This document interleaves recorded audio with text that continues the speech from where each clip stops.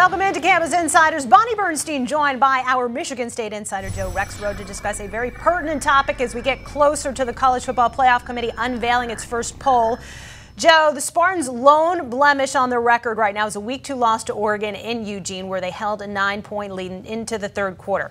Oregon, now a one-loss team too, thanks to Arizona. So when you look at Sparty's schedule, the way they've played, the strength of the Big Ten as a conference, how in your mind does the Oregon loss impact MSU's viability as a Final Four team?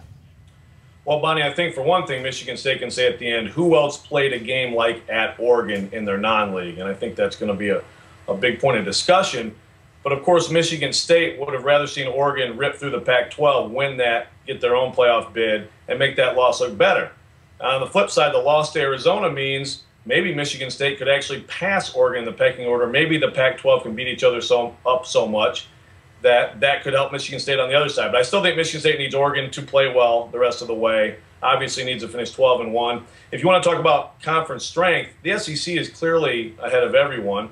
Maybe the Pac-12 isn't as good as everyone thought. You look at some of the losses, USC to Boston College, some of the losses within conference, ACC and Big 12. I think it's SEC and everyone else, and I think if that proves true as we go forward, it helps Michigan State's case. Good stuff. Lots of folks are anticipating the Michigan State-Ohio State matchup November 8th as the game that will determine supremacy in the Big Ten. Joe and our Ohio State insider, Beanie Wells, debating that very topic. Check it out, only on Campus Insiders.